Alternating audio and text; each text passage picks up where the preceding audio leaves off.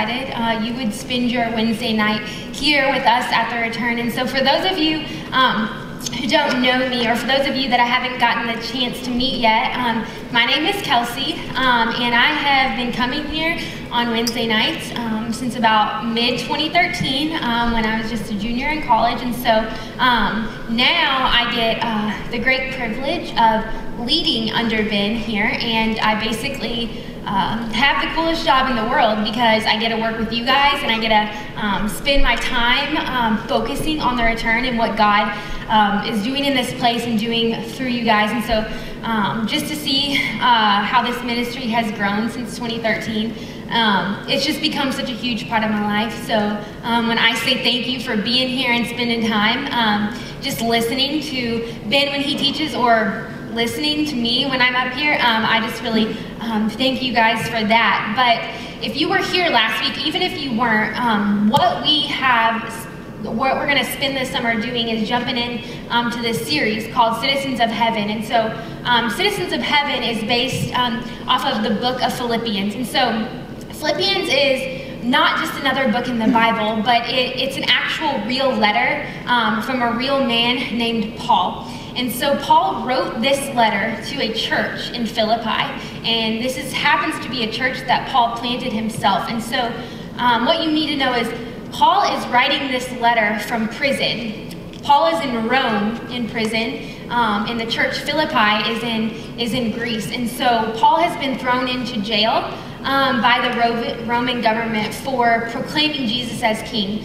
So that's kind of what's happening in this letter right now. And so when we read it, we often read the Bible like chapters and verses. And so the way this was originally written is, like I said, like a real letter from Paul. And so real quick, just a little tidbit about me, besides you all know my name and some of you all know me well, but right now I am currently struggling through this thing called grad school.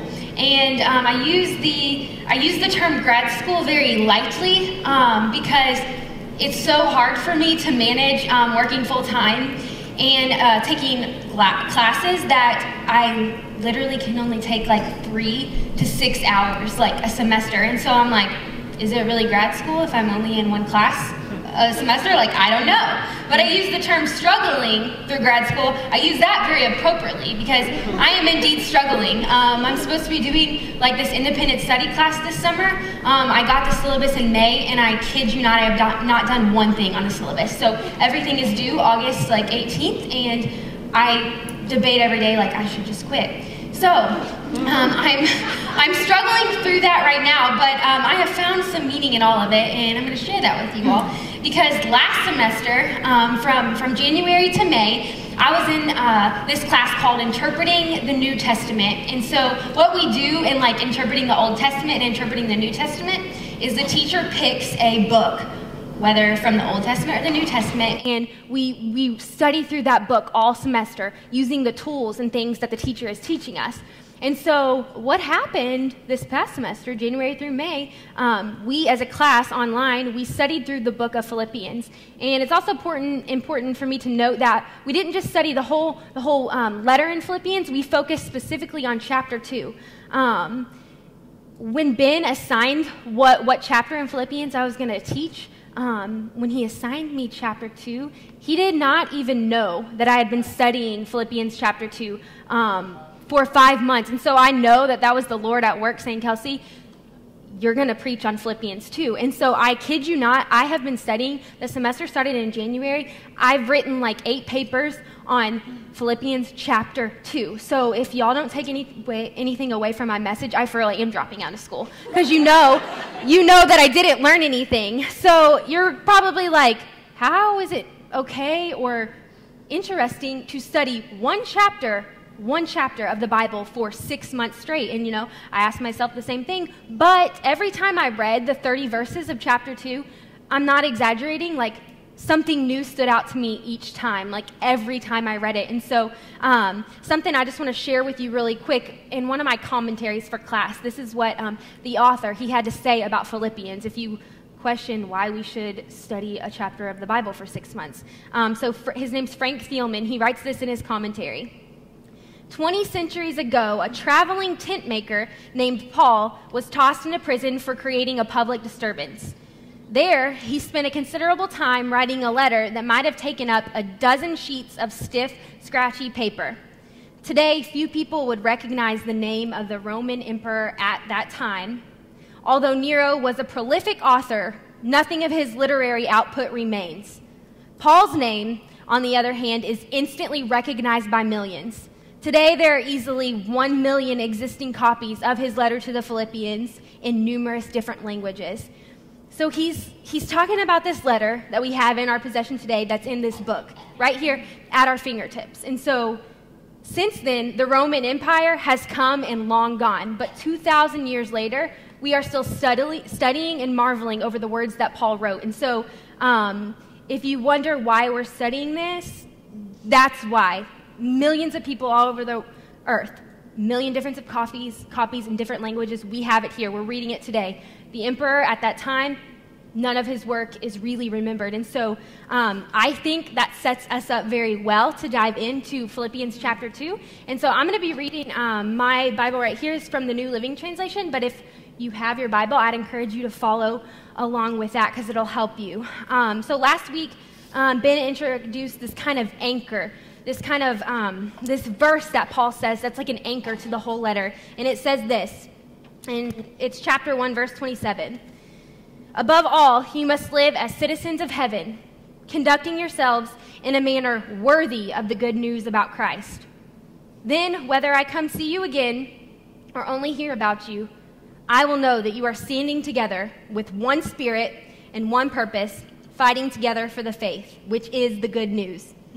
So a major theme that you're going to be able to pick up on quickly throughout this letter is this theme of unity. And Paul uses this language throughout the letter, like this kind of like athletic language. Like he's talking about the body of Christ like a team fighting together. And so just keep that in mind, like unity. And we defined unity last week as sort of this sense of togetherness and this common ground. That's what unity is. And so Paul goes on in chapter 1 last week, we learned to warn the church in Philippi that they have enemies, that there are some who are preaching the gospel with wrong motives. And so they do that selfishly to call attention to themselves, not to call attention to the gospel, but because they want to be famous and they want to be known like Paul. And so we go from Paul saying, stand strong against opposition from outside the church. And so in chapter 2, we're going to move to stand strong within the church, within the body.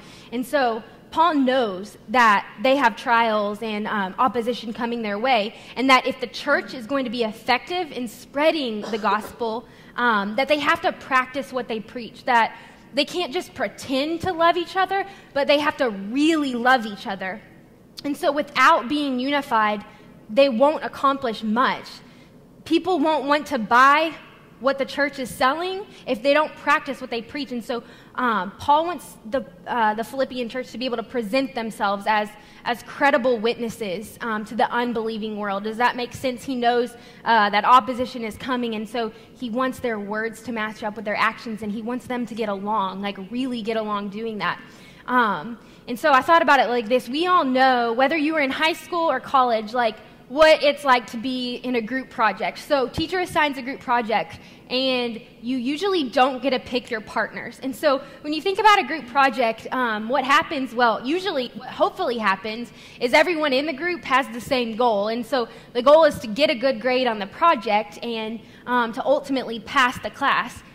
But what we often come to find out is that even though everybody has the same goal, every person in that group, they have a different idea on how to attain that goal. And so once it all starts unfolding, what you'll see is heated disagreements may start to arise when everyone's saying, well, this is how we're going to achieve the goal.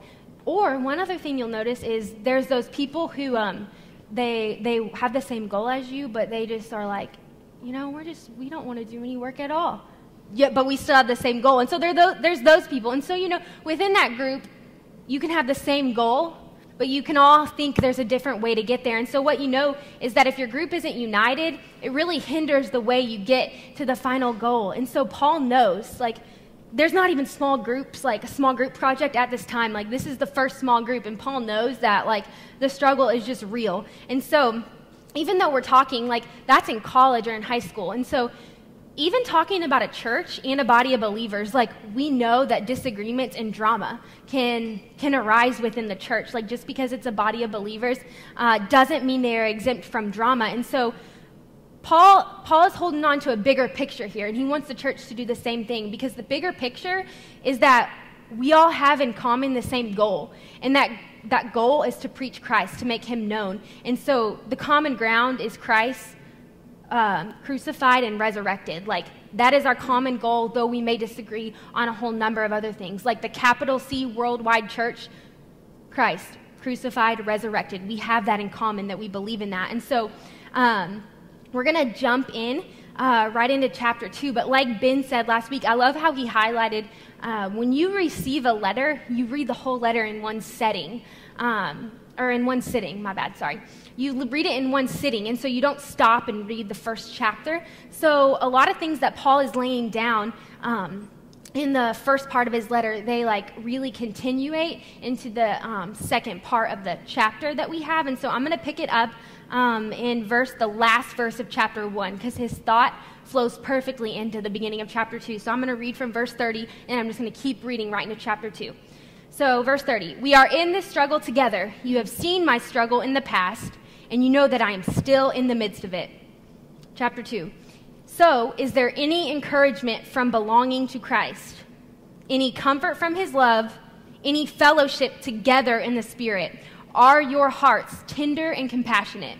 So Paul goes straight into this like back-to-back series of rhetorical questions. And I know in my NLT translation here, it literally has question marks after it. And I know it's not in NIV, but he's like asking them. He knows that the church in Philippi are a mature group of believers, but he's asking them, like, are you being fulfilled from being in a relationship with Christ? Like, he knows the answer is yes, but he's like getting their mind going, like, does this encourage you that you belong to Christ? And so he's saying, like, I know it's tough, but then he goes right on in verse 2, and he says, if so, then do this.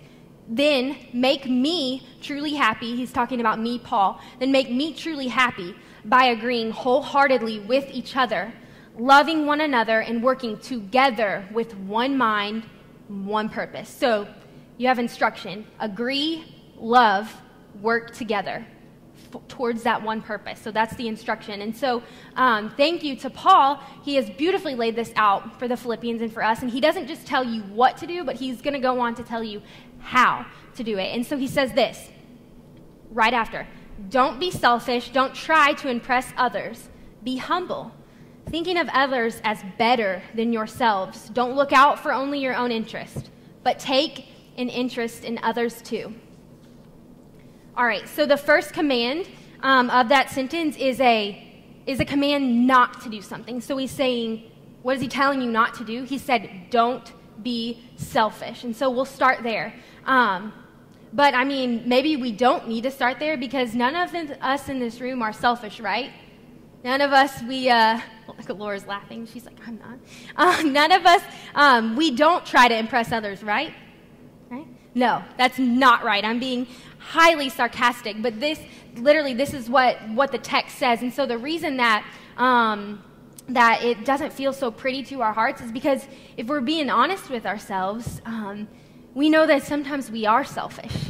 Sometimes we do try to impress others. And so the text, there's this gap between what the text says to do and what I really do, or what I really feel. And so the thing about selfishness is there's something in me as a human being that's drawn towards selfishness. Nobody had to teach Kelsey Sunderhouse to be selfish. Like, nobody had to teach me that. Like, I was born that way. And so you and I, we were born that way. And so I wish it was that simple for us to just grasp the command going, don't be selfish, and we could just do it. But like I said, we're born that way. So we don't wake up in the morning going, I think I should be selfish today. Like, it's just a natural kind of reflex. And so when I was preparing for this, wondering like, man, if it's so easy for us to just fall into selfishness, what are some of the ways that selfishness really roots itself in deep? And so this is one of the ways I kind of discovered was that selfishness is like this expectation to be served, like this intrinsic idea that things are just kind of supposed to go our way, like the world owes us something, or if things don't go our way, then life is just unfair, or we're looking for, what can this church offer me? What can this job offer me? What can this school offer me? What can you offer me in this relationship, in this friendship? And so we just kind of have this deep intrinsic feeling that we should just be served. And then he goes on to the next phrase that says, then don't try to impress others. And so when I was thinking about that, I'm going, we don't wake up going, man, I just really need to impress all these people today. But since we all have this kind of desire to be praised, and even if you don't have this desire to be praised, we all have this deep desire to be noticed, right? Like, you just want to be noticed sometimes for doing something or achieving something. And so, like I said, you don't have to wake up in the morning going, man, I just really need to impress so-and-so. Maybe you do, but maybe it's as simple as like, I need to impress someone with this job, with this major, with my accomplishments, with my image, with my Instagram. Like, I need to impress these people. And so, like I said, it's not a choice of waking up saying, I need to impress the world today, but it's just rooted down deep in us. And so, if that's the don't part, let's focus on the do part of the verse. And so he says, but instead, be humble, thinking of others as better than yourselves. Don't look out for only your own interests, but take an interest in others too.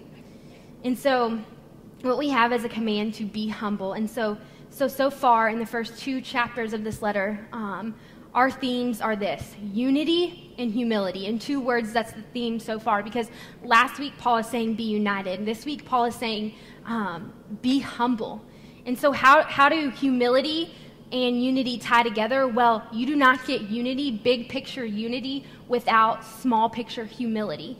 And so a group is not going to be united if each person isn't individually practicing humility within that group. And so let's just define humility really quick.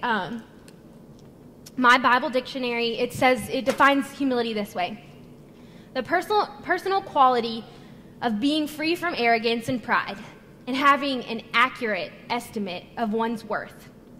So being humble does not mean think lowly of yourself, but being humble, by the definition, it says having an accurate view of yourself, an accurate view. So humility in relation to God is having an accurate view of yourself compared to the creator and sustainer of the universe. How do you compare in relationship to God? And so humility would not say you are nothing, you need to make yourself nothing and feel small. Humility is saying think accurately of yourself. Be honest in your evaluation of yourself. And so if we need more motivation, besides Paul just literally saying be humble, listen to what James 4:6 says. It says, God opposes the proud, but he shows favor to the humble. So God opposes the proud, like he opposes them. And so the last place you really want to find yourself is in opposition from God. And so we know from our definitions that if humility is the absence of pride, that we now know on the 2 ends of the spectrum, we have humility and pride. So pride is the opposite of humility, being prideful. And so he goes on, after he says be humble, it just continues right on in the text. It flows perfectly. He says this: be humble, thinking of others as better than yourselves. Don't look out for only your own interest, but take an interest in others too. And so NIV reads the same verse this way: do nothing out of selfish ambition or vain conceit. Rather, in humility, value others above yourselves, not looking to your own interests, but each of you to the interest of others.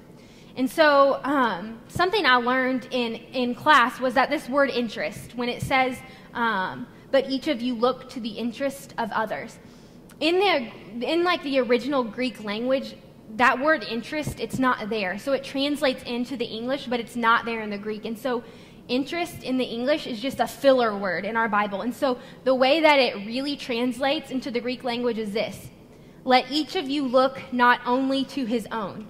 And then that's it. Like, it's open. Because what Paul is trying to get them to understand is this: you fill it in. Let each of him look not only to his own job, major, finances, his own friends, his own house, his own well-being, his own family. It's saying we all have an interest that we look to, and he's saying you fill it in. Whatever you look to the most, don't just look to your own.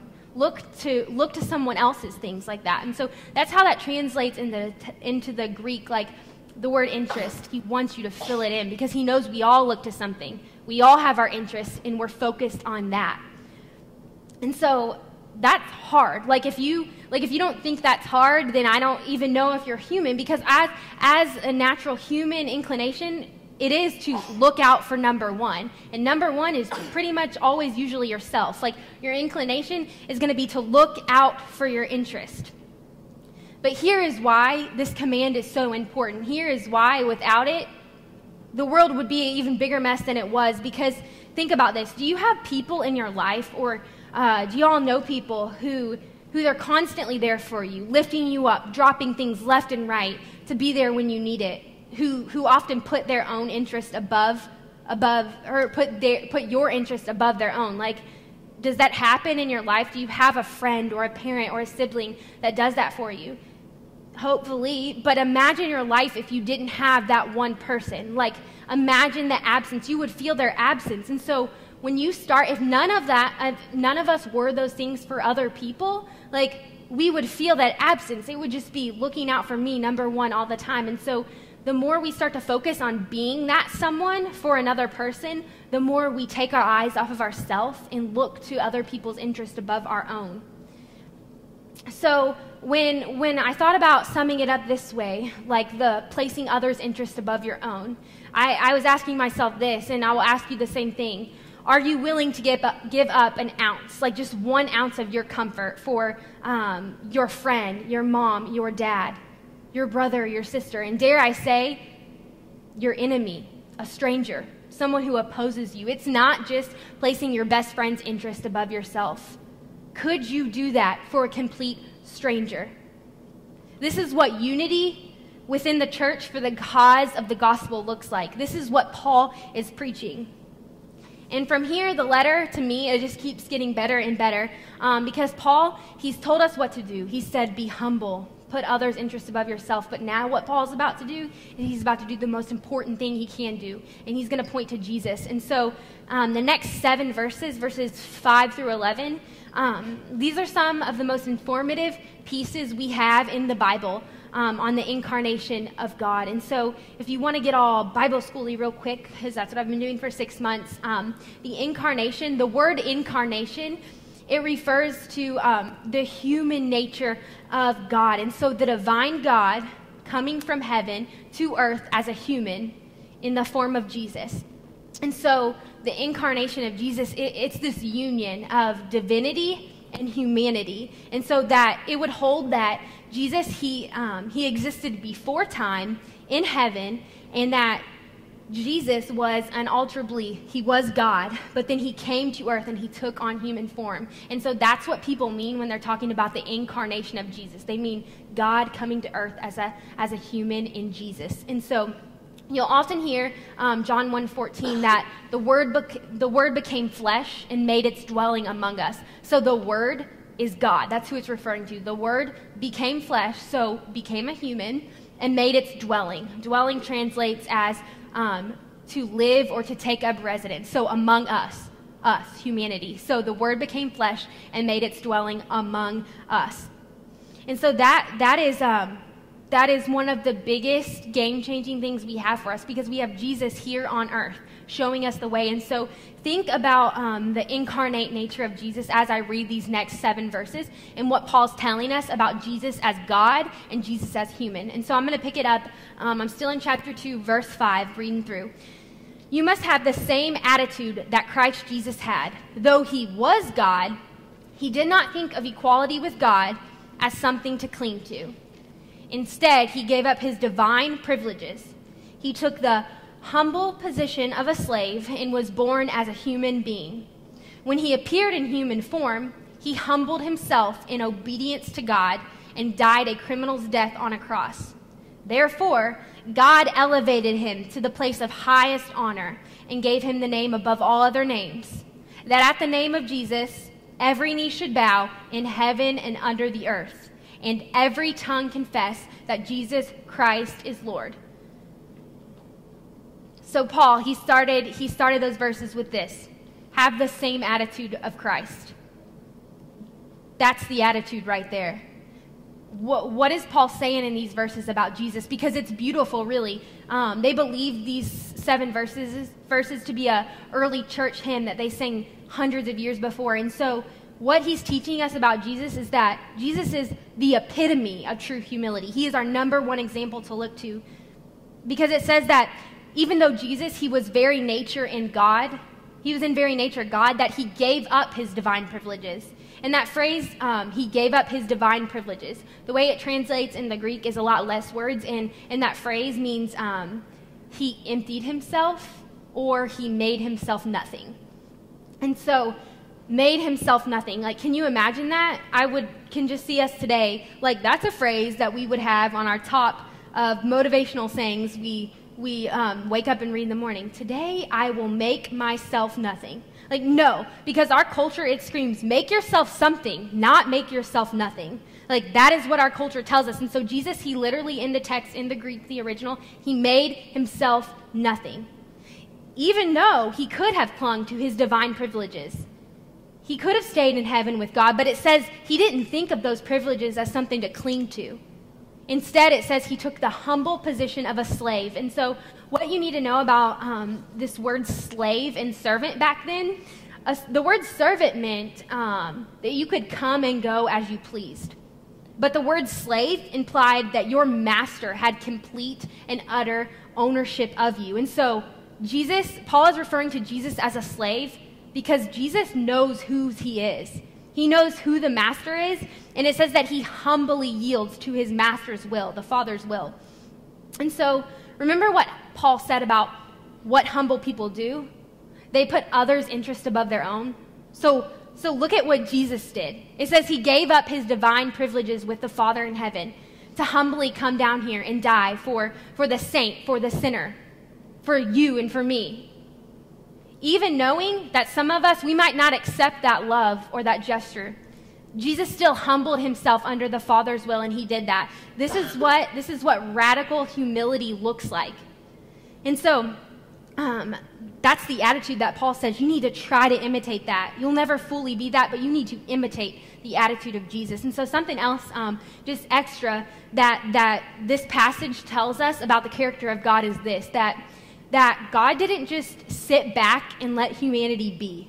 God sending Jesus to earth from heaven, stepping down from heaven into humanity, he does the same thing when he steps into your life, initiating towards us.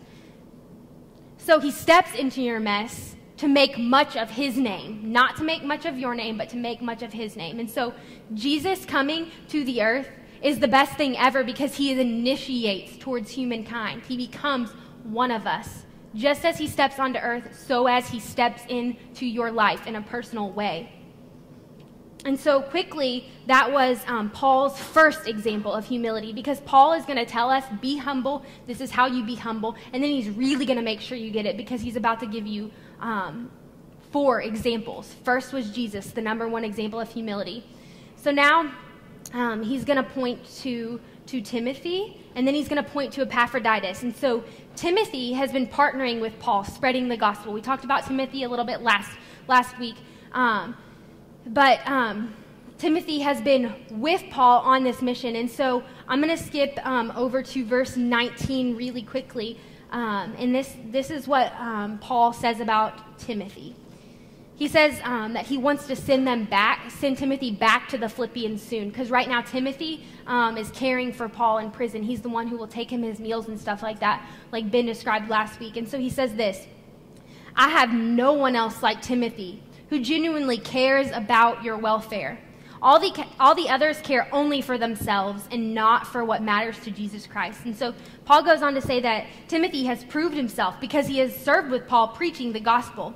And so the example of Timothy is this: someone who genuinely cares about your welfare and personally stands by you in life, partnering with you through whatever it throws your way. Everyone needs a Timothy. And so now Paul he's going to point to Epaphroditus.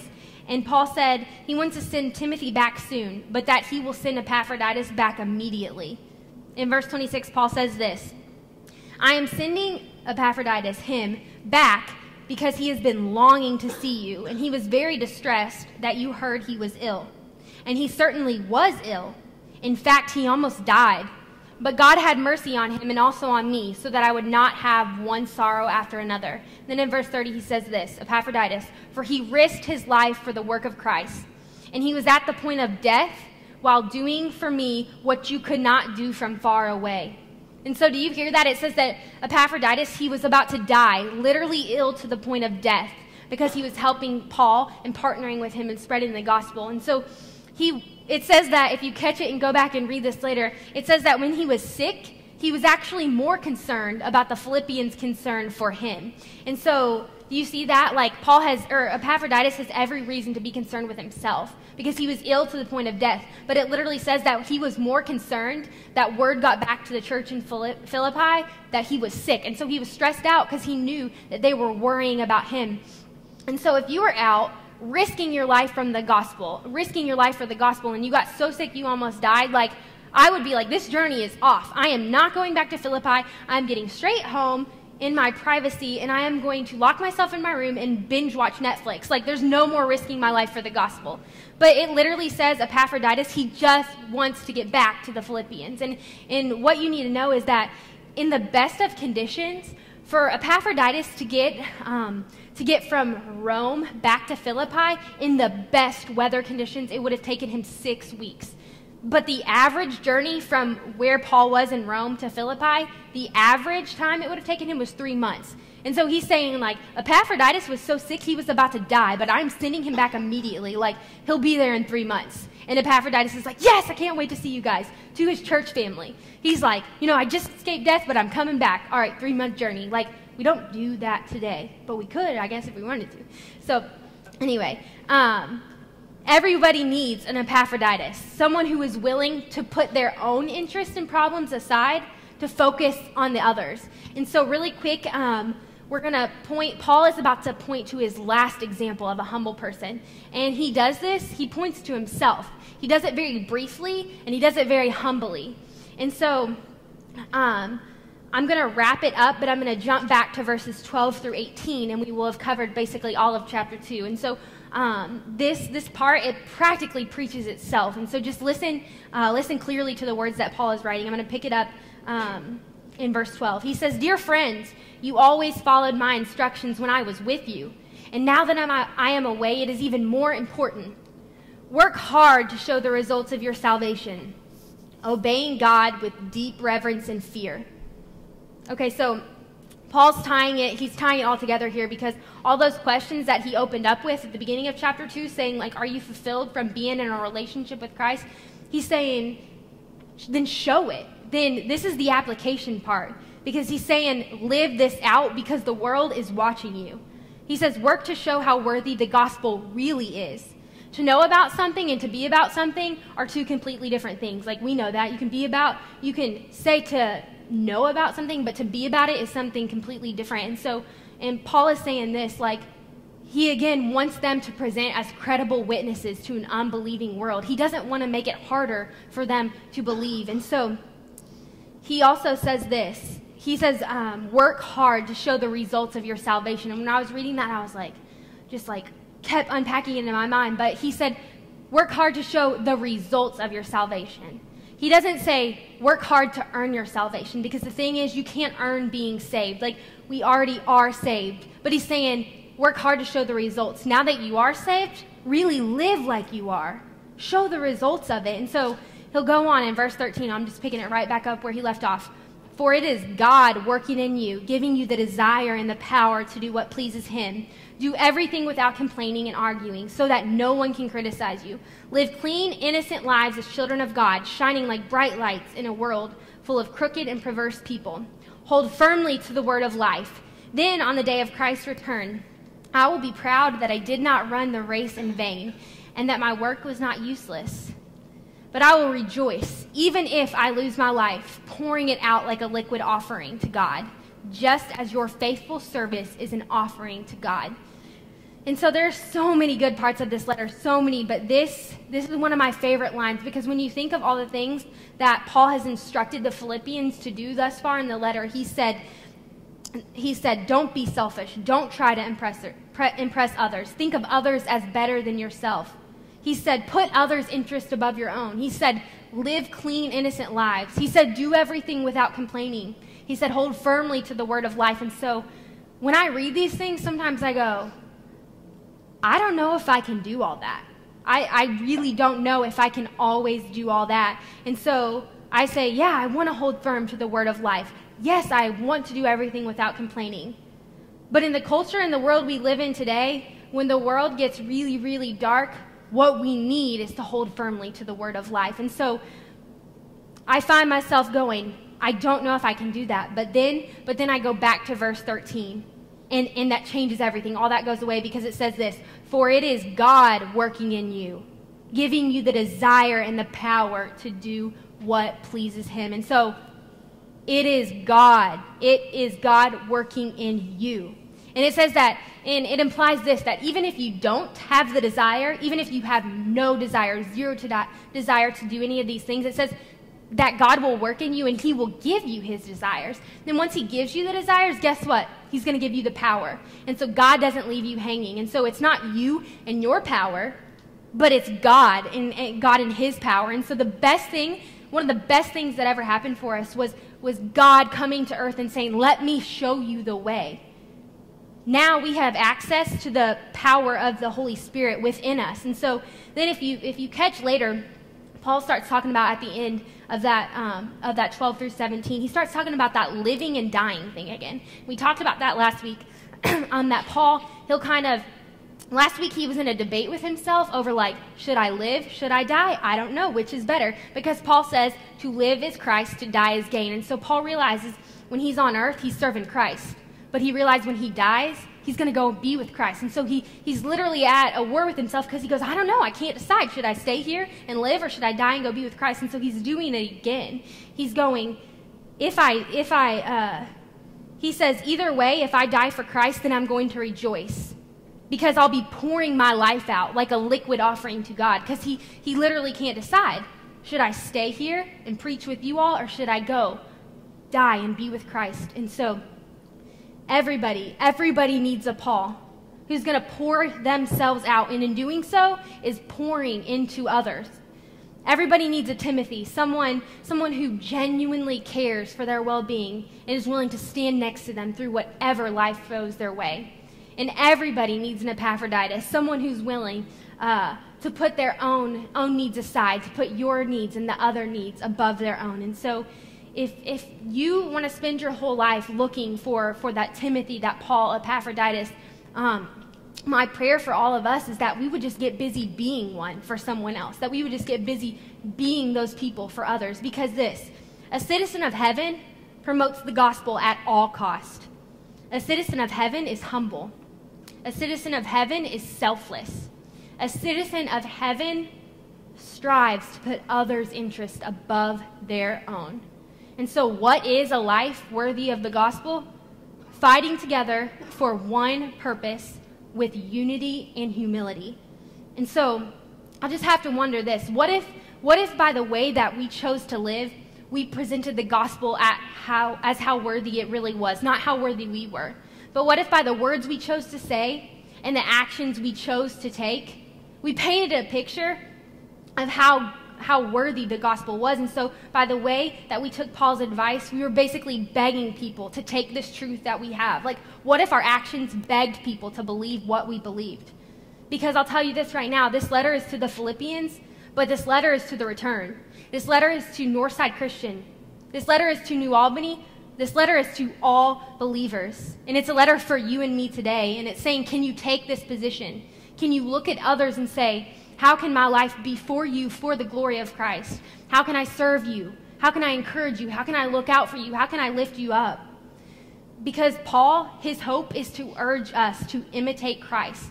The whole reason we do this is to look to Christ and imitate him. And so my prayer is for us to just hold on to that and to begin to go, what if my actions, what if my words matched up with the way that Paul is saying Jesus lived his life?